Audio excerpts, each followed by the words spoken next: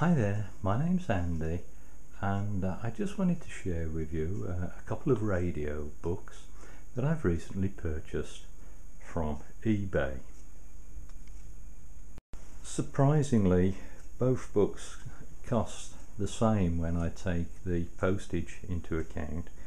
The little one there, I paid just over £9 for it, so that's about $13.50.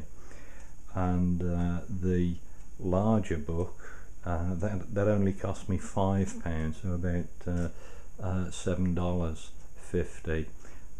But the postage was 3 times the cost of the book. But I really don't begrudge the price of either of them, as they're both very interesting books in their own way.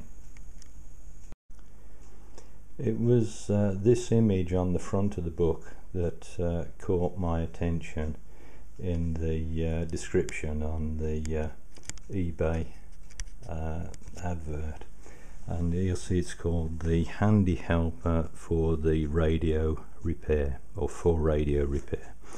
And on the front here, just get some close-ups.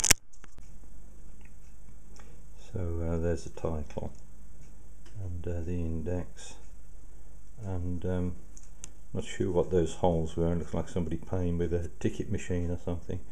And you see it's printed in Buenos Aires, and there's a date there, 1948. And it's got a lot of interesting things, of course all very dated. It was actually described as having 12 pages. It's actually got 24 sides. Definitions, conversion values, standard radio manufacturers associations for code for resistor colors, so, and that's not changed. It's printed on a cardboard that seems to be varnished, and then a little bit on the shape of condensers, and it says here straight line. I'll just zoom in a bit there. Straight line for capacity, straight line frequency, so I've talked about that in the capacitors section, and here straight line for wave, so that relates to the shape of the plate. And it's shown here that the maximum capacity is when the plates are actually disengaged. So although in the top part here they correctly say that the maximum capacity is when the plates are engaged, then whoever's done the illustration there has put maximum capacity instead of minimum capacity, and here with the plates fully engaged. So maybe they've confused a generation there. And then more on color codes, symbols, useful formula, radio hints, and it says at the top here, reproduction in whole or part is forbidden, so I hope this doesn't constitute reproduction. Anyway, I just thought that was a lovely little book. I shall probably sell it again. I just wanted to own it for a little while, like the crystal set I've got. I just wanted to own it for a little while, and then let somebody else enjoy it. I don't want to make a profit on it. I just wanted to hold it. I don't have a Kindle, an electronic book, but when this arrived in the post, I was really delighted, and I don't know as I'd get that from a bit of electronic equipment. The other book has the grand title of The Radio Designer's Handbook,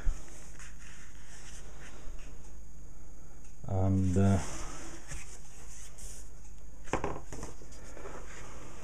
This is by the there's a lot of lines on the screen there. The Vintage Audio Company.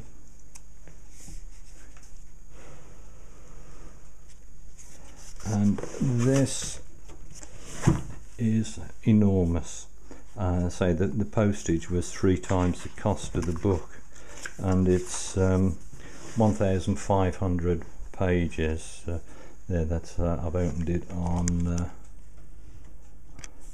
1498, and it is packed with all sorts of information. A lot of it I shall never use, a lot of it I shall never understand, but fabulous list of contents. Don't know what I'm catching here. I'm trying to look at the back of the camera, and it's essentially it's all radio valves,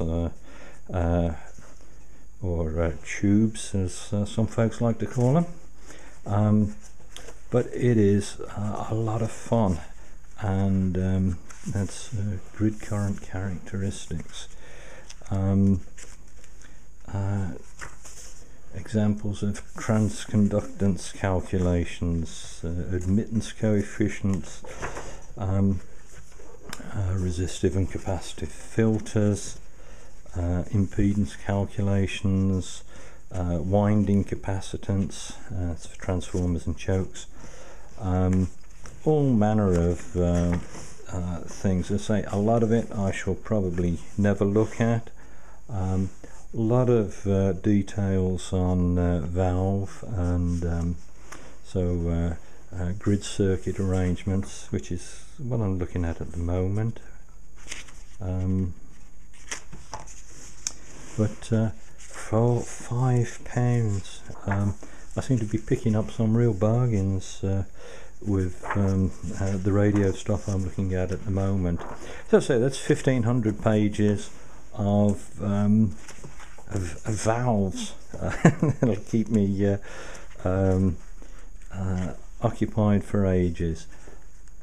Some of it I know, some of it I shall never know. But anyway, I just thought pointed out to you that was available. I think I was the only person that bid for it, because they probably didn't like the £15 postage that's been asked for, but which is a little bit expensive, as you could ship that for almost half that value, but it was reasonably well packed, and I'm delighted with it.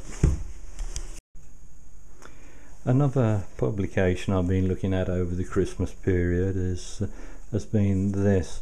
This is a 1959, funnily enough, December 1959, Practical Wireless, and I just love this illustration on the front. It says a mains 3 valver, so a little radio. But the image on the front there, you could be forgiven for thinking it's a photograph, but that's an artist's drawing that's been coloured. So I don't know how that would have been done originally, whether or not it was watercolours. But I'll just zoom in a bit, and that's a fabulous image. I would have been 9 in 1959, and this would have been way out of my league. Price £1 shilling and 6pence. That would be 7.5 pence in current UK currency. But this little magazine, it's I don't know how many pages it is. Well, it's actually marked 712 there, so I guess that's I don't know what it started at. It started at 617, so I don't know what edition this is, if they were counting from the beginning or what. But lovely stuff advertised in here. a number 19 wireless transmitter.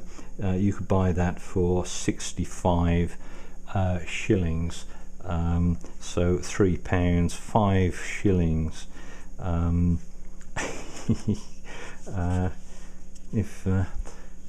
If only we'd bought them.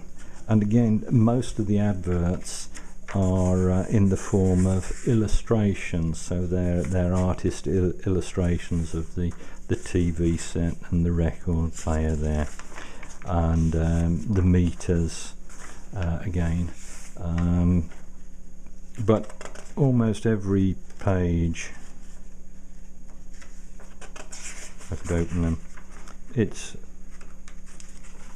page after page of items that have been drawn.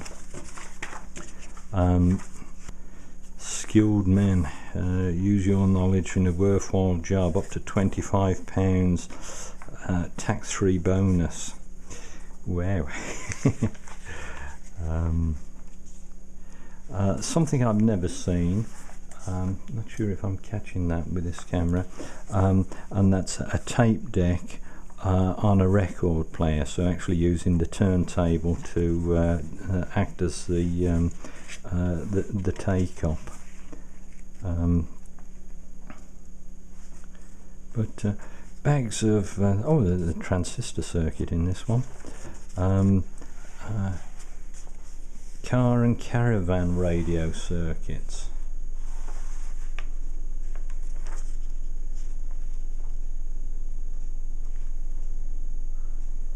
Anyway, I just thought that I'd show this to you.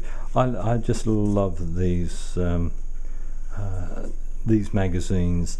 Will you ever get the feel of that from an electronic book? I'm a bit hopeless. I sometimes write in the margins and I bend over corners, but there's a lovely feel to this, and there's a bit of a smell with the book. This little book actually belongs to a friend of mine, Harry, and he's got quite a few of these magazines, and I've had just a few off him to have a look at, and then they'll go back to him, or maybe they'll go on eBay. But say, I do love to look through these. Anyway, just out of interest, that's the 1959 edition, and then you move to this. Sophie bought me this December 2011, so she came in with this, and this is now in its 79th year.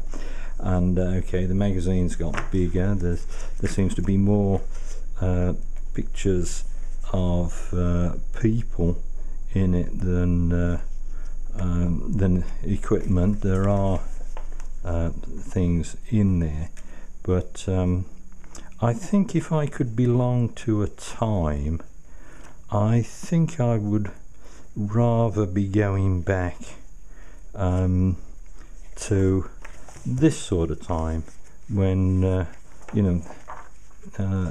all of these little projects and things to get you excited. I don't know, am I old-fashioned? If I am, I don't care. Okay, well, I just I thought they were interesting to have a look at, and I hope you found them interesting. Thanks for watching. Bye bye.